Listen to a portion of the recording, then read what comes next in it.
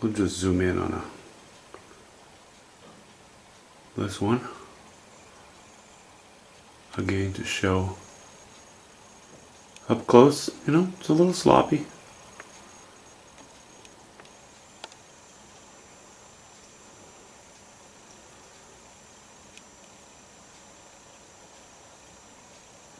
But it shows the knife strokes on the trunk.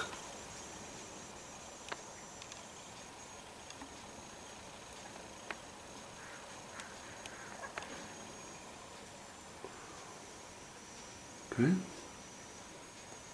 that's that one.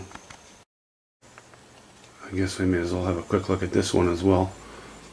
You know, it's off towards the edge of the painting, so I've kept the values down on it so it doesn't stand out. And now we'll go over to these little guys. Just sticks. Not a lot of substance there, but they still glint, you know? A little bit of light catches them and they're pretty important. So far all of them except for this trunk are done with ultramarine blue and raw umber and burnt sienna. This one I've used cobalt blue in place of ultramarine blue. I don't know if you can even see on camera. It's even only a slight difference in, you know, when I see it face to face. But anyway, okay, those are the tree trunks of the deciduous trees on that side.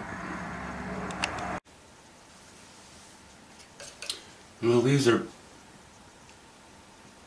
again, they're on the edge of the canvas, and I can't think of a good reason to put any light on them.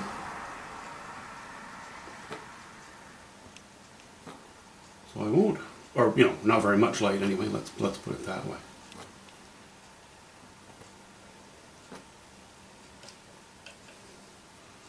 A little more ultramarine blue and a little bit of burnt sienna.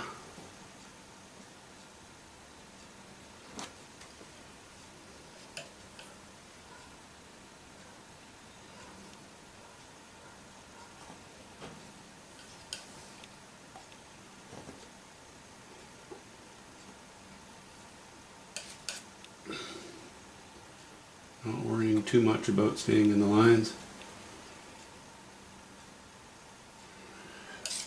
And going dark just before they disappear under the canopy. And I'm probably a little on the dark side there, actually. Let's just put a little more light. Let's have that one catching some light. All right, and a little bit there. I don't mind light underneath, you know, on the underside of this branch coming out, because we're picking up light from this area.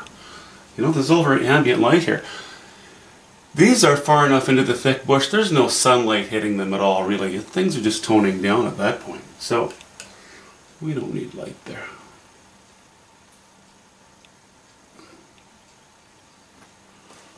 Okay, I suppose that one's interesting enough.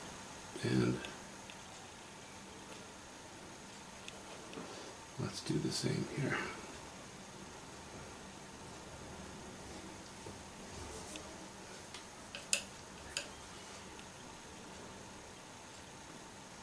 Again, a little bit of light.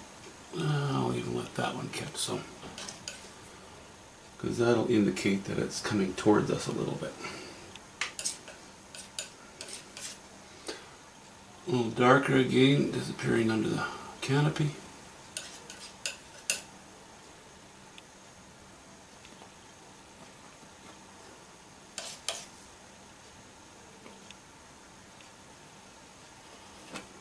Whoops, made a bit of a mess there.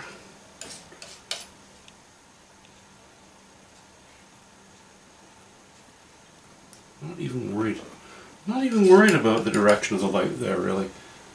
You know, it's just ambient. Mostly worried about keeping these ones subdued. Okay, I may have to This doesn't look very anchored. It doesn't look like it's disappearing behind bush. Also, as the canopy comes around, I may put a stroke or two just to help indicate.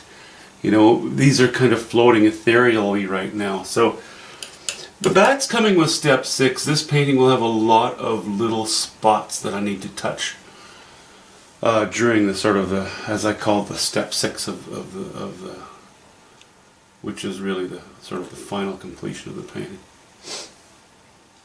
And one more under here.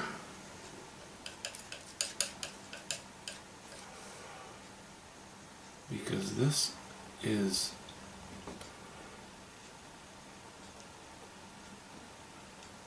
I might not let any light catch this one at all.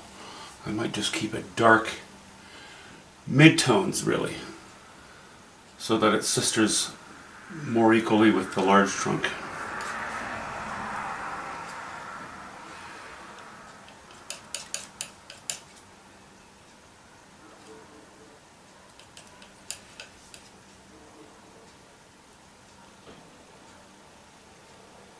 Now this little tree is behind the big tree that we're dealing with.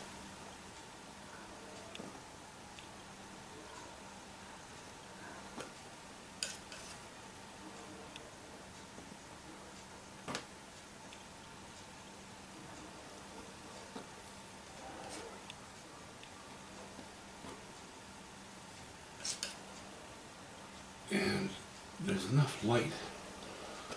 You know, it's fairly toned down here. As we get down here, there's a lot of light coming from behind. So if I were to lay light on this trunk, it would weaken the trunk. So, not necessary. Okay.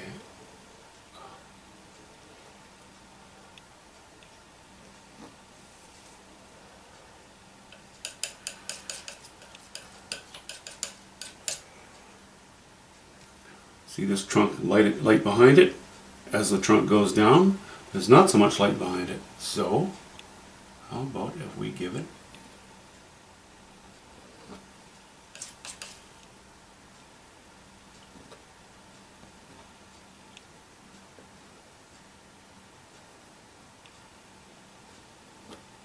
that? Now it has a bit of interest.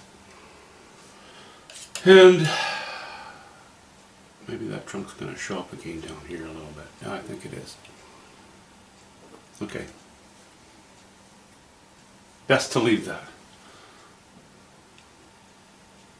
Best to leave that. Now what you don't see so much on... Okay, let me just back the camera up. I think I'm going to... I regularly forget to zoom back when I would like to talk about something, and if I can convey a message to anybody or to you, then I kind of need to back it up a little bit.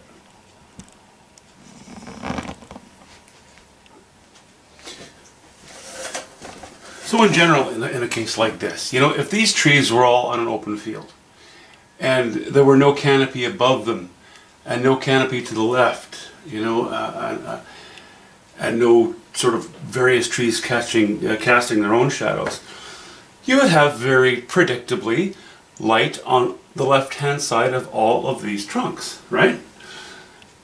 What we have here is some sunlight filtering down through the leaves, catching the tops in places, not in others, because of course it's filtering through the leaves, and there are openings in the canopy in the canopy some places, but not in others. So some trees will catch more light than others. So what you end up having is this. We'll consider, you know, our main source of light. No, actually, our main source of light, as it pertains to here, is really this area. Okay, so these trees are picking up light. That's why I have a little bit of light even on the underside of branches, because it's reflecting light from this area. You'll see it most clearly on this tree. A little bit here, a little bit here. While at the same time maintaining a darker trunk as it disappears into the canopy, or a bunch of foliage on each trunk. It just goes darker because, of course, it's got this foliage over the trunk, right? So you have sort of an ambient light source, which gives them all a bit of shape, even though the light's coming from above and the left. Look at these ones. There's no light coming from the left on these ones. The only light that there is at all is coming from the right-hand side. These won't receive the highlights that this did because, again, it's too close to the edge of the painting. This trunk will probably be fairly dark. Well, it'll be very dark under here, but it'll get some light down the entire trunk, and mostly on the left. Say, for example, you know, from here this way, it'll be sort of, you know, a mid dark to mid tone. From there to there, it'll be a little darker, and then there'll be a slash of light along the right hand side, picking up this light. Okay, I think that's it for the moment. I suppose next we'll play with these little evergreens. I may remove this one, or at the very least shorten it. I really like how this has a little blob of foliage separate from the tree. You know that it's attached, but I've got kind of a line going on here, and if I shorten it, I think that might help to alleviate the strength of that line. We'll see. I'll play. There's work to do. There's a little bits of work all over the place that have to be done in the so-called painted in areas already. Anyway, I don't know how long this video is, but I don't think it's super short. Talk to you soon. Well, I changed my mind. After sitting back and having a look at the painting as a whole, I thought, okay, that, you know, I decided to put some light on the right hand side of these trunks, picking it up from, you know, over to our right.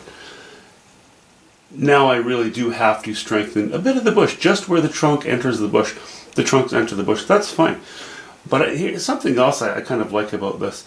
Our strongest source of light in the painting is low and to the left. So almost like shining a flashlight from